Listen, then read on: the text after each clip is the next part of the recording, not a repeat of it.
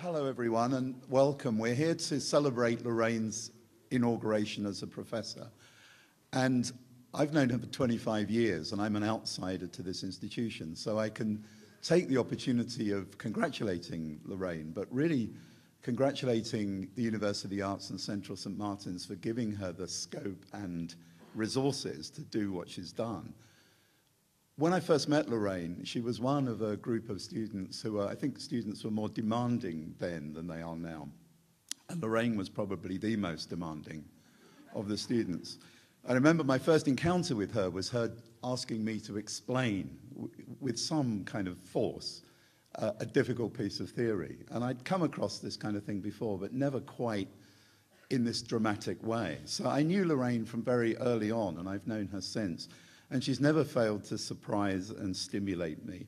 And the thing I think that everybody who knows her knows about her is that what she's really good at is creating dynamic, happy situations where people can work together. So when Lorraine came to Middlesex, and I think her talk will reinforce this, she was an organic intellectual. She'd already brought a lot of experience to her studies. She'd been a trade unionist and a shop steward.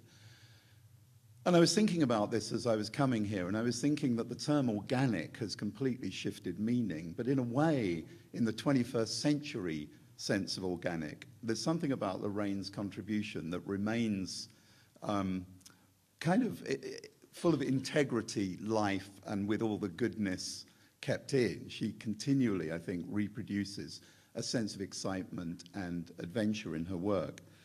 And the appointment of Lorraine to a professorship, I think, is entirely merited and completely suitable, because there aren't many professors that I know who fulfill the kinds of requirements that universities usually make, which are excellence in teaching, management, entrepreneurship, research. And certainly Lorraine is outstanding in all of those fields. But I think she brings other qualities as well, and the qualities that I would want to celebrate her for, and I think qualities that are very evident in her presentation, are an extraordinary intellectual curiosity, and a curiosity that's continually renewed. I think a really remarkable courage in adopting marginal and strange subject positions to inform her work.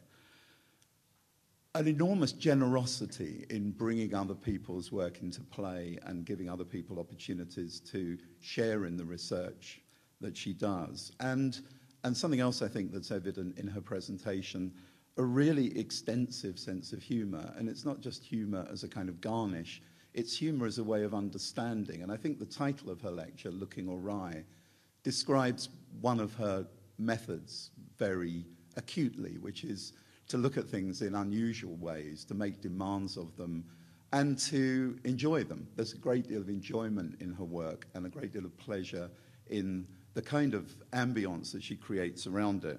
So I think what we're celebrating here is not just an extraordinary intellectual achievement, but somebody who for her entire career has brought together the personal, the political, and the productive. And the productivity of her work, I think, is extraordinary.